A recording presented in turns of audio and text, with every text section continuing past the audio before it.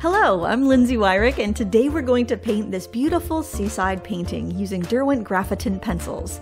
I like to use Derwent Graphitint pencils anytime I am painting a coastal seascape or any sort of New England type scene, or really any northern environment, because it's got that kind of muted, misty, desaturated palette. This is tinted graphite that's water soluble, so you've got the attributes of drawing with a pencil, the attributes of drawing with a colored pencil, and also the ability to turn it into watercolor. I'm working with a really light touch here, putting some color into the sky and into the water. I've taped my paper down on all four sides, and as you can see, I already drew my scene on there. So that's what I did for preparation. When I'm going in to draw the rocks, I like to really put some strong lines, almost abstract lines, in between the nooks and crannies and the cracks of the different rocks and the splits between the rocks. I feel like it really gives it that nice atmosphere. I'm using some warm brownish color over the rocks, and I'll also be adding in some burgundy tones. That color is called Port, and it's just a gorgeous kind of deep red. Now, I know these colors don't look extremely vibrant right now, but that happens when you add water. So if you want an even more desaturated palette, you'll want to use these dry. But once you add water to them, you really make the color come to life that's in those graphite pencils. I want to also put that port color, which is my brightest red from the series here, into the lighthouse keeper's house roof, the little shed there, and any place else I see a spark of that color. And the reason I want to do that is because we're using a lot of green here. This color is called Ivy. It's near the rocks, and it's near those red sheds. So that green is going to look especially lush when you have little pops of red around it.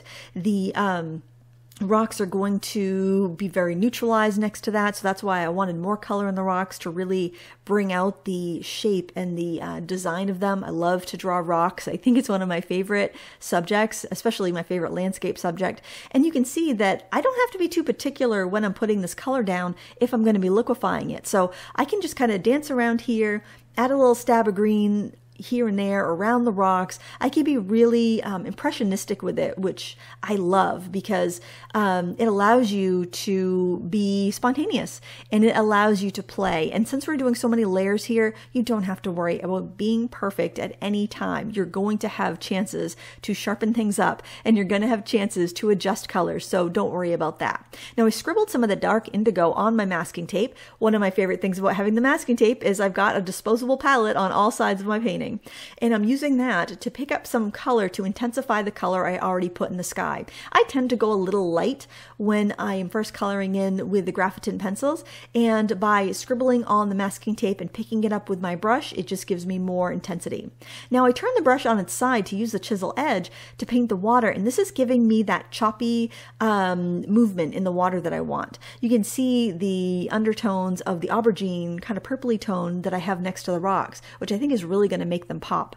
And then look at how beautiful that green is once we add some water to it. Now, I'm using the Derwent water brush. It comes in a set of 4, and there's various size tips for what you want to paint. So I try to match my brush with the size of what I'm painting.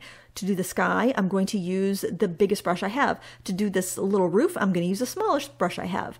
It's a good rule of thumb to use the largest brush you can in a situation, because that's going to make you a better painter, and it's going to help you with your brush control. So keep that in mind whenever you're painting, whether you're using a water brush or a traditional brush.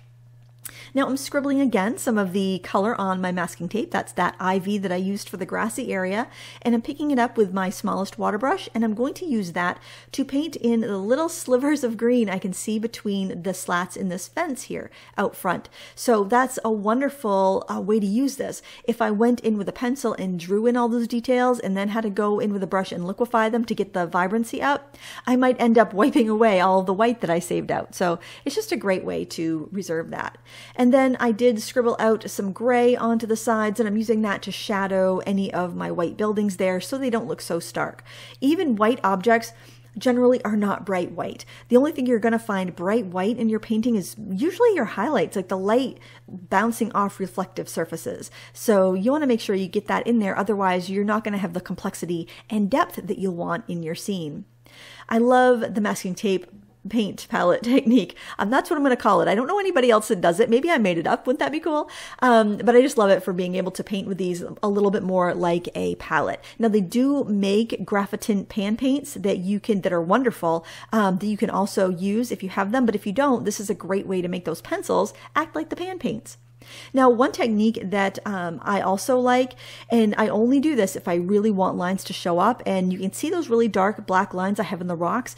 If you work over wet paper with your Graphitint pencils, you'll get a darker line. So keep that in mind anytime you want some really rugged dark lines. But if you want to be able to blend them out and smooth and be able to liquefy all the pigment, you want to work on dry paper. Now I use my masking tape palette again and got out some black and dark indigo, and now I'm putting more strong ripples in the water. So I've got black ones up next to the rock, where you're kind of seeing through the rock and you're seeing that dark wet rock underneath, and then I've got more brighter blue towards the bottom of the picture.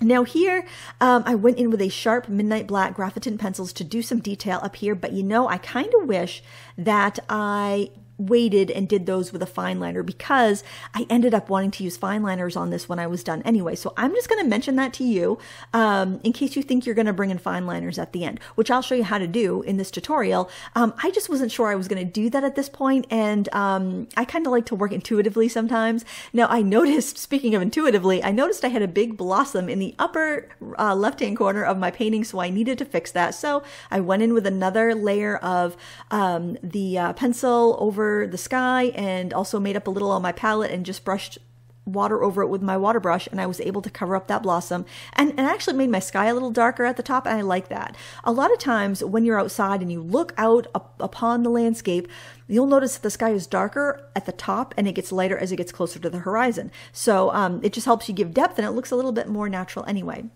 So I've let my paper dry thoroughly. You really don't want to skip this step. Dry it with a hairdryer if you're impatient, because if you're going to use fine liners on your work, your paper has to be bone dry or you will damage them. These Derwent line makers have a variety of different nib sizes, and I'm using a variety of them in this piece. I'm using the 0.05 for my smallest little details. Then I'm using a I think it's like a 0.1 and a 0.5. I don't think I went much larger than that. I might have went in with like an 8 around the, or 0.8 around the windows, but I just basically matched the size to the lines I'm trying to achieve. I used a thicker one in the rocks as well. Now, a quick tip on the fine liners or the line makers is that, and this will work with whatever brand you have, if you have a thicker pen than what you want, if you use it at an angle, you will get a thinner line. And I find that very useful, especially on watercolor paper where you've got a little texture to it, and I don't want to, press too firmly because I don't want to damage my pen. That's something you also have to think about when you're using watercolor paper. Don't use anything too rough, or it is kind of hard on your line makers or any other fine tip pen. But man, look at that detail though we can get on the rocks. I absolutely love it. Now the technique I'm using here on the rocks is kind of like a blind contour. You can actually draw all of these rocks without lifting your picture. If you have a hard time doing rocks, you could actually do a blind contour, look at a reference photo of rocks and draw without looking at your paper. That's if you really have a hard time. Or just do a continuous line drawing with the rocks by looking at your paper and just trying to kind of go from one crack and division to the next. And it's really fun, and I think it just gives you such a cool look. You can even put some ripples in the water with your fine liner. I think it's a great way to get some of those crisp details, and I think it really does bring out a sharpness to the picture that otherwise I felt was lacking in my previous painting. And that's why I like to fine line after, because sometimes I don't want it after I see it all done, but other times I think, yeah, I really would like a little sharpness. Now I am going in and kind of boosting some of my colors. I'm using some more greens, I'm using some blues. I'm just trying to basically add a little bit of more life in the grass, because the grass is really the only organic thing here. The rocks are inorganic, the building's inorganic, so your grass is your only living thing. So you want it to kind of glow and be alive. And I'm boosting the color and the shadows in my rocks as well, because like I said, I love to paint rocks, so adding a little bit of zhuzhing here and there just makes me happy. And also, if we can kind of warm them up a little bit and bring them closer to the viewer, it's going to add a little depth to our scene. And this is not a terribly deep scene because most everything is in a fairly close plane. The lighthouse is fairly close to the shore, so you don't have like a wide expanse with mountains and things like that. You're working in a very kind of small depth of field. So anything you can do to add a little more interest, add a little more depth is going to be very useful here. And anytime I did put a little more red in there, I want to liquefy that to boost that color. Like I said, this is a more muted red than your typical palette of colors. So you want to kind of maybe boost some of those brighter areas so that you do get that coastal feel, but you still get those pops of colors of like, say, red paint or red metal roof or whatever. And there you have it. I'm taking the tape off here to reveal the beautiful white border. Now you could even draw an outline around the painting if you wanted to, but that's up to you. And that just about does it. I hope you try some drawing or painting outside with your pencils. Water-soluble graphite is so nice for that.